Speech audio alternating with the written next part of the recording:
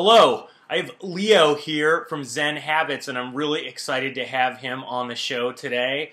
He is an amazing individual, and if you have not read zenhabits.net, I tell you go there right after you watch this and read, because you will learn, be educated, and it will help you move your life forward, because Leo is about taking action, and that's one of the reasons why I've read his blog for years and years. So welcome, Leo. Appreciate you having on this show.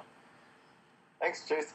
It's an honor to be here. Yeah, well, great. I want to get into the meat and the heart of the matter, which is mastering change, because that is really the sticking point. Because, you know, we know people that love to read books, gone to a lecture or seen a movie, and they've had an aha moment.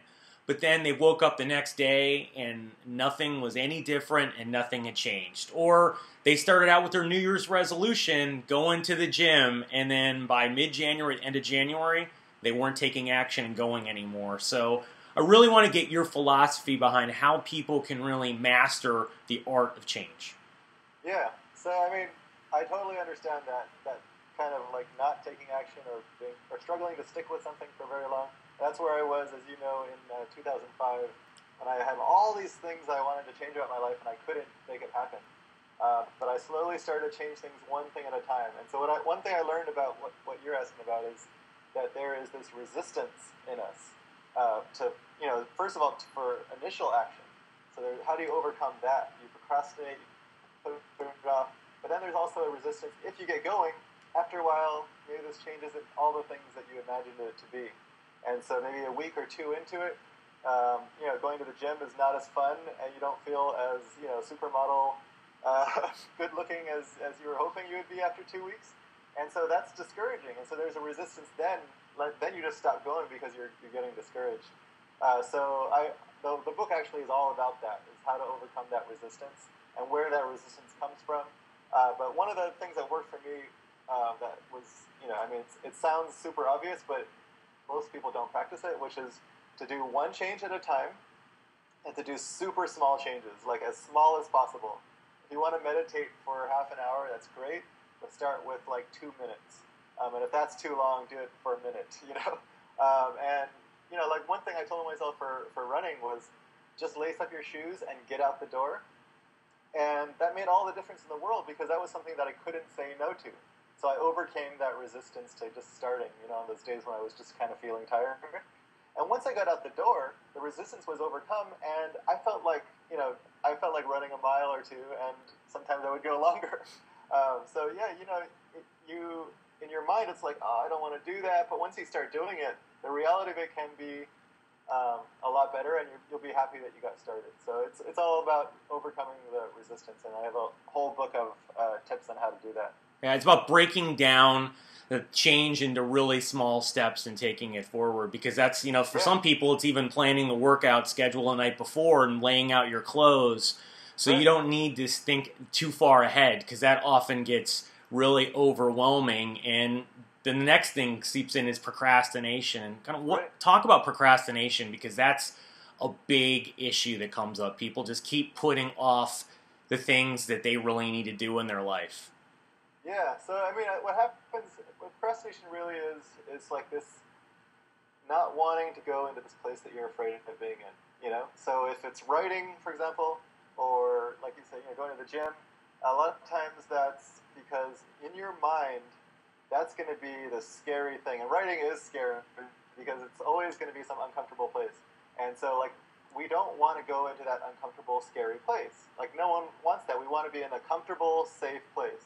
But that's not a place for growth. I mean, this comfortable, safe place actually is where you are right now, and you don't want to be there. You're there, you don't want to be there because there's some kind of pain. So you need to let that pain get you out of this place that you're used to, get you out of the rut, into a new place, which is going to be a little bit, you know, unknown, uncertain, a little bit of doubt. But, you know, that's okay. It's okay to be in a place of uncertainty and doubt. That said, I found that having it in small doses, a small change that I talked about, is way better for this uncertainty and doubt. So if you're wanting to write, instead of saying, I'm going to write my whole thesis today, you know, of course that can't be done in one day, but let's just say I'm going to work for 10 hours on the thesis. that's such a big, uncomfortable task that you're probably not going to stick with it. You probably just put it off. But if you say, I'm going to go and write one sentence in my thesis right now, that's something that's a little bit scary, but it's not so it's not such a huge thing that you can't overcome that. So the resistance to discomfort can be overcome if you make the scariness like really small, and and once you see that you're okay in that, you can continue to repeat that little small uncomfortable change, and then over time that becomes really easy. Like again, writing for me is still uncomfortable, but it's way easier than it was when I first started. I didn't know what I was doing. I've become okay with a little bit of discomfort, and my kind of comfort zone into the discomfort has kind of grown over time. So it's gradual change. That power of gradual change it's really amazing. It's changed my entire life because I made one small thing at a time. I changed my diet from like junk food to a lot healthier by changing one little thing at a time instead of trying to change it all drastically at once. So yeah, procrastination can be overcome in small doses. So talk about fear, because I know you just brought that up, and about embracing fear, because fear is really what holds people back. And a lot of times it's fear of failure and fear of rejection are two of the biggest fears that pop up. Can you talk about that? Because that's really behind a lot of the lack of change, is the fear that goes on. Yeah, fear is, there's fear of failure, so we're fear we're going to try it and then fail. Fear of change. Sometimes you can be going into an uncomfortable place. Fear of like not knowing what you're doing and being like kind of confused. Like for me, taxes is one thing that brings up fear of doing my taxes. Like, cause I go there and I'm not good at it. I don't know what I'm doing. There's so many different things to learn, and so you're in this place of confusion, and that's scary. And so, fear actually is at the root of all of the things that are stopping us. From procrastination to not changing your job if you're in a job you don't like, to not starting a new business if that's what you want to do, to not changing your habits because you're afraid of the discomfort of exercise. For me, what I look at is where does that fear come from? And a lot of it is fear that we're not going to be good enough. So fear of failure is like, I'm going to try this, I'm not going to be good enough to do it. Or I'm going to write something and people are not going to like it because I'm not a good enough writer. Or I'm going to start a business and I'm going to fail because maybe Jason can do it, but I can't. He's good enough and I'm not. So there's a lot of that, and I think that's a very natural thing, is this self-doubt. So it's not something to beat yourself up about if you have that, because I definitely have it. Even now, after having succeeded at a lot of different things, I still have some self-doubt. So what I found is that there is this image that we have of ourselves. And this might be going a little too philosophical, but there's a self-image that we have. It's this mental image that we have, and what we want is to maintain that image of this good person, right? And when we think about something scary, is like that might actually destroy this image. If I fail, now this image of me as a good person is now going to be attacked, and we defend that image at all costs. If someone insults us, the problem is not the insult; it's the problem is that they are attacking our self-image, and so that's really what the root of our fear is. And what I've learned is that you can let go of that image. If that image is stopping you, you can say, I don't need to be this perfect person, because that perfect person doesn't really exist in reality. No. Jason might be a successful guy, but actually he's not perfect either. And the reality of Jason is much more varied than his perfection. He's got some great things about him and some not so great things. He's got some successes and lots of failures. And if you look at the reality of anyone's life, it's got a wide variety of things. And so instead of being this narrow self-image of like, I need to be this perfect person and everyone to see me as great, say, you know what? I can be a lot of things. I can be good in this case and not so good at my taxes and not so good at writing. And that's okay, because if I don't embrace this wider thing, then I'm going to be stuck maintaining, preserving this image of myself as perfect and good, which is not a real image in the first place. So let go of that and just embrace the idea that you can be a lot more things. And I think you can overcome that fear. Now, that might have gone a little too philosophical. Oh no, it's great. I love the discussion on that. So another really big challenge people have when it comes to making changes is motivation. And people complain they have lack of motivation. And one of the things I've found in successful people is they don't use the crutch of motivation to have to get things done. Because like Olympic athletes don't feel like they want to go and train 7 days a week every single day. Yet they do it.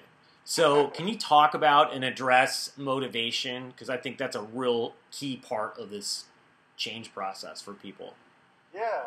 I mean, I think it is good to have motivation. I think that motivation can come from lots of different places. You talked about the Olympic athlete. I mean, that guy or woman is motivated because they want to succeed. They want to excel. Maybe it's for the gold medal, maybe it's for glory, but also maybe it's just for this feeling of personal accomplishment. But I think that's this thing that's kind of out there and down the road, like I'm going to get this glory later, and everything's going to be great once I succeed. That tends to be not as good a motivator as being motivated in the moment by the activity itself, because like you have this idea of where you want to go, but you take the first step and you're not there yet. You take the second step and the 10th step and you're still not there yet. So I mean, it takes a long time for you to get that positive feedback of being in the place you want to get to, right? So what I found is you need positive feedback like almost immediately. And so if I write and I enjoy the process of writing and I feel good about just having written something, that sense of personal accomplishment is there already, even if I haven't actually written a book yet. So just getting off my butt and doing something, it to me is a motivator because I instantly feel good about having done that. And so having the task or the habit or the activity itself be a reward is, to me, really a powerful motivator. So like, for running, if I want to go create the habit of running, it's not because I'm going to run a marathon in 2 years from now. That's not going to be motivating enough. And it's not because I'm going to lose a bunch of weight. That's not going to happen after one run, or 10 even. I do it because the run itself is worthy of doing, and I enjoy it, and I feel invigorated, and I enjoy nature outside. And the only way to do that, the way that I discovered to do that, is instead of thinking of this thing that's going to happen for you in the future, turn your attention, using mindfulness, turn your attention into the here and now. And notice what's going on in your body and how that feels. Notice all the things around you and how beautiful those are, and start to appreciate the things in the activity and in the moment. And that then your run becomes your meditation, and that, to me, is a rewarding activity in and of itself. So I think if you can find that, then you're motivated to go out each time. You need to remember that when the resistance comes up and say, okay, I'm going to go out for my run, but I don't feel like it. But then you're like, but every time I do that, I feel awesome, so I'm going to go do that. So you kind of have to remember the reward that you get from that positive feedback that you get. And don't believe yourself when you start to try and talk yourself out of it. That's another thing. There's motivation, but there's also this negative self-talk that's going on inside of us. Yes. And so I'm sorry to switch topics on you. You asked a great question, but I got sidetracked. But there's this thing that goes on inside of ourselves that starts to doubt ourselves or tries to rationalize getting out of this change, tries to say, you know what, you don't need to do this, or this is too hard, or you deserve a break, you deserve a reward. And so, again, taking the example of the run is going to be great for me. I know it's going to be good for my health. I know I'm going to enjoy it. But right now I'm feeling resistance, and my mind says, I don't want to go out there and be uncomfortable. I'd rather sit here on the computer and go on Facebook. And so you're like, well, that is not a better option than running. But what happens is your mind starts working in the back of your head and starts saying, you know what? It's okay to take a break this one time. You'll go out for a run tomorrow. You worked hard. You deserve a break and a rest. Or it's not worth doing. It's not worth putting yourself through all this torture. And so you start to rationalize, and what that is, what I found, is that there's this little kid inside of us that doesn't want to do hard work and doesn't want to go to uncomfortable places and just wants to be in its comfort zone and wants to get what it wants. And that kid is talking us out of doing all these great things and out of greatness, really. So you have to like realize that that kid's there, because often it's in the back just making you do things or not do things. Realize that it's there, hear what it's saying, but don't follow it. Don't believe it, because it's just a little kid who's trying to get out of some discomfort, throwing a little tantrum. And you can be the adult and say, you know what, you'll be okay. This is going to be great, and we're gonna love it. Yeah. So. Well, another topic I really wanted to talk about is, really loving yourself first and putting yourself first, because a lot of people don't, and it gets them in unhealthy relationships and the inability to set boundaries and really move forward in their life. And that's a real challenge I see with a lot of people, and also it's their inability to make change because they've refused to make time for themselves in order to actually move forward and change. And this can happen easily in anyone's life, and I've seen this happen a lot in people who are in families who are parents, and not being able to find the time for themselves to move forward. But it can happen in anyone's life. So you can address that, because I think that's a real critical part that doesn't really get spoken about near as much on this topic. It's funny, I'm wrapping up my book, and that's the chapter I'm writing right now. That's such an important topic, and I didn't realize how important it was for a long time. When I started Zen Habits, I was writing about all these habit tips, and I thought people were using them and changing their lives. And then I started coaching people one-on-one and in my program, and I'm like, what's going on? I'm giving them this great plan, and some people are following it, and it's great, but a lot of people just aren't following it, and I couldn't figure it out. So I had to dig deeper and ask them what was going on. And what I found out was exactly what you're talking about. Is this thing that was holding them back was how they felt about themselves, and how they had all this not only self-doubt, but maybe they just didn't really have a good feeling about themselves. Sometimes there was even self-hatred.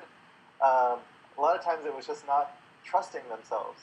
They had failed so many different times that now they didn't have any trust. It's just like if you were in a relationship with someone and they kept walking out on you, after a while you're not going to trust them to stick around.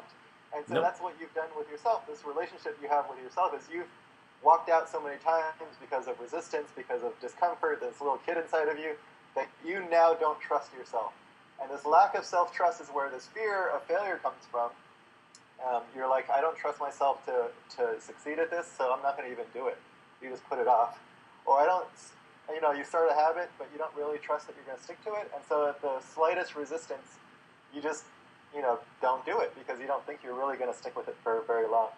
So this relationship that we have with ourselves and this feeling that we have about ourselves is so important, and it stops so many people from so many things. And really, it's just like, let's say you're in a relationship with someone else and they kept walking out on you. You don't have this trust. How do you build this trust? You can't build it overnight. If this person says, no, this time I'm serious. This time I'm going to stick around. You do not trust them just because they said that. So they stick around for a day, and now maybe there's a little more trust, and then the second day, and then the third day. And maybe after they stick around for a month or two, you start to build that trust back up. And so the trust, if you don't have this trust in yourself because of repeated failures, and I certainly didn't, it's going to take a little while. And that's okay, because you can do this. What you need to do is build trust one thing at a time with really small, easy things to do. And if running is too hard for you, you fail at that so many times, pick up a glass of water and drink that once a day at a certain time. Just say, I'm going to drink a glass of water. And that's so easy you can't say no. Or just say, all I'm going to do is when I'm done with my clothes, take a shower, I put my clothes in a hamper. And just do that. And that's something that you can stick to for a month. And if you did that day after day, and you're really committed to making this change stick, and really commit to yourself to rebuilding this relationship, you're going to start to build that trust in yourself, and that will transform everything. You'll start to be able to do things that you couldn't do before because you now have this trust in yourself. But start with something super easy and start to build that up one day at a time. Great. I love that. The next topic I want to talk about is relationships, and I love the email I got on creating a social life and getting out there and meeting more people, because I think that's a challenge for a lot of people. they don't really have abundance in their life and relationships, so they choose people out of default and out of scarcity, and it gets into a lot of unhealthy relationships, and they never find the people that are best suited for themselves. And I think a lot of people also don't really think through the relationships in life and realize that everything we do is with or through other people in our life. And I just wanted you to talk about, relationships as kind of how you see it and the importance of, socializing and doing all that. Oh, yeah. Such a big topic, and I know we only have a few minutes left. Yeah. So, I'm going to give you the highlights of what I believe. First of all, I've been lucky. I have a great wife, some great kids, and they've been so supportive of everything I do. But if I didn't have them, what I do now would be so much harder. So I actually wrote a post on this today about whether you're a lifting force for people or a dragging force. And I think we surround ourselves with people sometimes just out of default. They just come into our lives and stick around, but sometimes they're a drag. And other people around us are lifting us up. And it's the people who we interact with the most. There's a quote I think you probably know that we're the sum or the product of the 5 people we surround ourselves with the most, something like that. Yes, Jim Rohn. by Jim Rohn, yep. Yeah, so I always forget the exact words, so I can't quote it. But that's so true. It's like the people who are around us the most, if they're dragging us down, if they're full of unhealthy habits, if they don't do anything interesting in life, we're going to be like that. If we surround ourselves with the people who lift us up, who are inspiring us with their own changes, who do healthy things, who are excited about life, that's going to infect us, basically. So you have to kind of start to look for those people and have them be a big influence on your life. Seek them out. And you can find that if they're not around you in your workplace or in your family or in your close social circle, you can seek them out online. There's some amazing people online who you can surround yourself with, make connections with. You can find them in the community. One thing that really helped for me was to join a running club, and these are full of people who are like out there doing things. Yes. And some of them are like just amazing people. And there's all kinds of groups like that in the real world that you can meet up with and do some kind of common activity and talk with them while you're doing it. And it's a great social way to find people who are going to lift you up. And I think it's incredibly important. I can't overstate the importance of that. So find that and be that for other people. If you are that for other people, it's more likely that they're going to do that for you. So lift people up, support their change, be the positive influence on their lives, and be their cheerleader, and they'll maybe do that for you too. That's awesome. Well, thank you very much for being on the show today. Can you tell people how they can get a hold of you, reach you, Sure. and then more information about the book and where they should go to learn more about that and to get it when it's out? So you can find me on zenhabits.net. Actually, I own the .com now too. Yeah. So either one will work. Okay. And that's my blog, and you can get all my free articles there. And the book is also called Zen Habits. So this is a distillation of all the things I learned about habits and changing yourself and dealing with major life changes and dealing with struggle and all this stuff in one little slender volume. And it's going out on Kickstarter. I don't know when this is coming out, but it'll probably be out by the time you're watching this. So go check it out on zenhabitsbook.com, which is all about the book. It has a table of contents there and shows you how to back it on Kickstarter. The book is only going to be sold on Kickstarter. It's going to be a print book that's going to be beautifully printed, not mass-produced, limited edition. And there's also going to be an ebook version if you'd rather do that. But you have to get it on Kickstarter. So it's going to be a 30-day campaign, and I really hope people do back it because I think it's an important book that I think is going to be a part of this movement of change that you and I are part of. Yes. I love you're doing on Kickstarter, too. That's something definitely different, so I think that's going to be an awesome opportunity for people to participate. So, well, thanks a lot for being on the show today, and we will look forward to reading the book and participating on Kickstarter, so I encourage everyone to check out his website, get his email newsletter, check out all his other offerings on there, and then go on Kickstarter and get the book. You will definitely learn a lot out of it.